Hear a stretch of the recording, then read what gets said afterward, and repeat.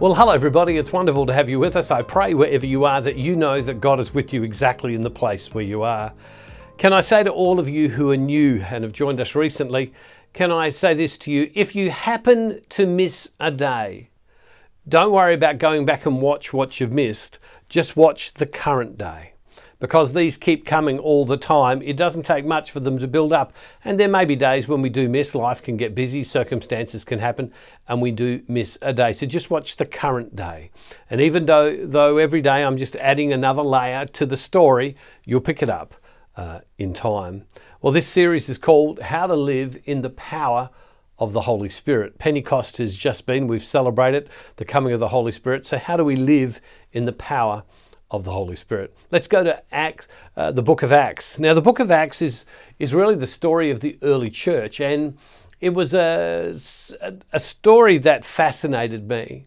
And I spent nearly a year reading the book of Acts, and every time I'd get to the end of it, I would then start again, and I read it, and then I would read it again. And then when I got to the end of it, I would read it again. And so I read the book of Acts for an entire year.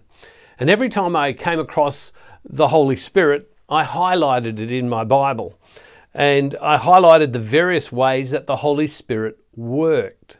See, it was when I was a boy, as I said yesterday, when I was a boy, a Catholic priest had come to me and talked to me about living with the power of the Holy Spirit, that it would make the action of Jesus in my life more real, and it would connect me to the love of the Father and the Father's plan. And that the Father, Son, and Spirit, whilst three persons in one, were three persons. And when we put the whole picture together, it was amazing how it affected your whole life. And the Holy Spirit was there particularly to speak and to guide and to lead us. Well, in the book of Acts, it starts in chapter 1, and it's written by Luke. Luke, who's written the Gospel of Luke, he ends, and then we pick up the story again of what the early church was like. And to be honest with you, without the Holy Spirit, the early church in many ways would have struggled. As we'll see in these few verses that we're about to read now, as I finished off yesterday saying, the apostles were with Jesus for 3 years. They saw Jesus do his miracles. They listened to Jesus. People were amazed by how he spoke with such great authority. And here they are. Jesus ends by saying, and yet there is something more that you need, a helper, an advocate will come. John calls the Holy Spirit a helper, an advocate will come. And so we read at the beginning of the book of Acts, we begin to pick up the story of how the Holy Spirit came into the lives of people. Now, this is all well and good for them back then. But you and I, wherever we are, whatever city, whatever town, whatever country we are in right now, how does this affect us? That's what we're looking at. And how do we use it in our prayer and in our daily life? So let's read from chapter 1, verse 1 of the book of Acts. In the first book, Theophilus, I wrote about all that Jesus did and taught from the beginning, until the day when he was taken up into heaven after giving instructions through the Holy Spirit to the apostles whom he had chosen. After his suffering, he presented himself alive to them by many convincing proofs, appearing to them during 40 days and speaking about the kingdom of God. While staying with them, he ordered them not to leave Jerusalem, but to wait there for the promise of the Father. This, he said, is what you have heard from me. For John baptized with water, but you will be baptized with the Holy Spirit not many days from now. So when they'd come together, they asked him, Lord, is this the time when you will restore the kingdom of Israel? He replied, it's not for you to know the times or the periods that the Father has set by his own authority, but you will receive power when the Holy Spirit has come upon you, and you'll be my witnesses in Jerusalem, in all of Judea and Samaria, and to the ends of the earth. It's just such a very rich passage of Scripture. So Luke writes to Theophilus, his friend, and he says, I've written everything that Jesus did and said in my previous writing, but now I'm going to continue to write the story of where we are.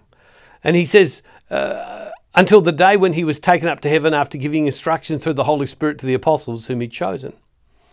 And then he says, after his suffering, as in his death, He then rose. He presented himself alive to many, to them by many convincing proofs, appearing to them during 40 days and speaking about the kingdom of God. So after Jesus has risen, Luke is remembering that Jesus kept appearing to them.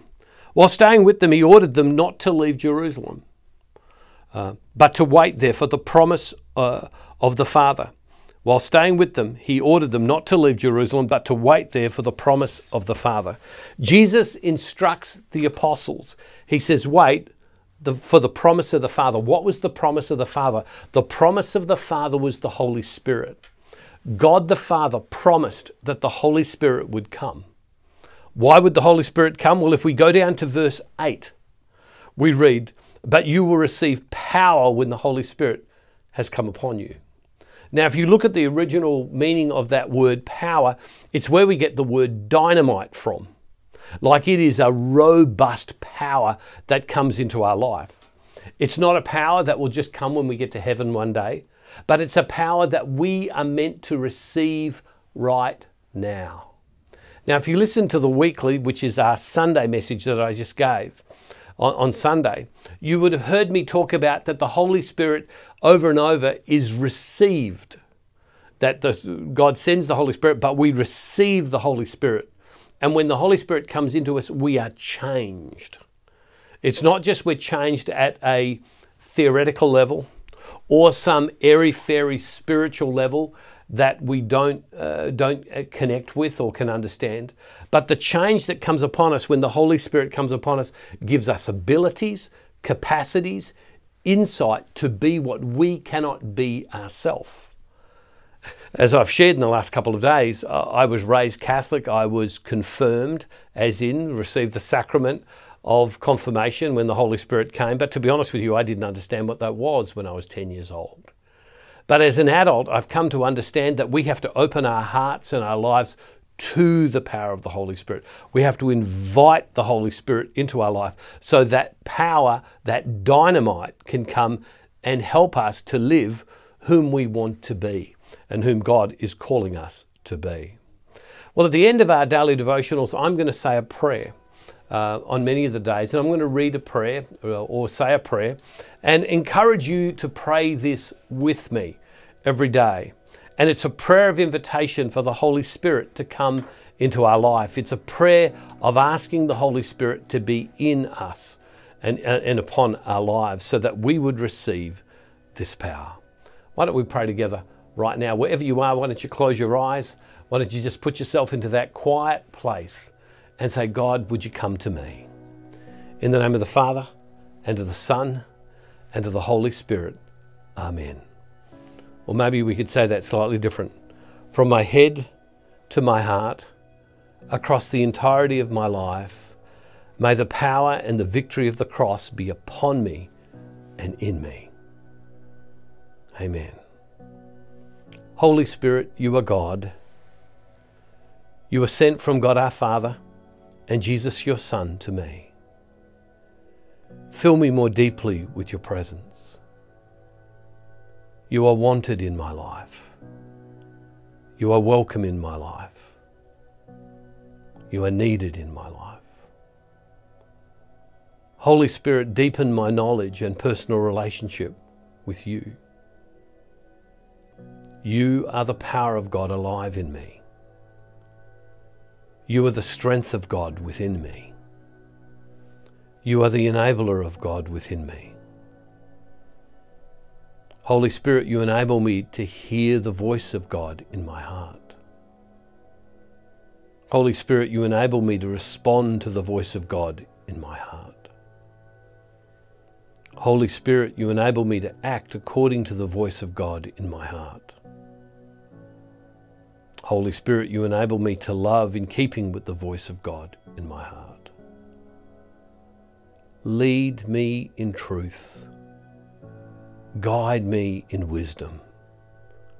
Strengthen me in courage. Holy Spirit, come upon me in power and have your will in me. Amen. And Father, we make this prayer in the name of Jesus through the power of your Holy Spirit. Amen. My prayer for you in these days is that you would encounter the Holy Spirit exactly where you are. I want to encourage you that as you listen each day, don't so much listen to my words, because my words will come and go, but rather listen to the voice of God within you. It's more important that you listen to God within you than you listen to what I have to say. And allow the Holy Spirit to guide you and lead you. And as you say that prayer, which you can play over and over again, or you can download in the Extras tab. If you have a look, there's a tab, and in the Extras tab, you can see that prayer. It's written there where you can print it out. And you can pray it over and over, that the Holy Spirit would come more deeply into your life. Hey, God bless you. See you tomorrow. And don't forget, wherever you are, God is never far from you.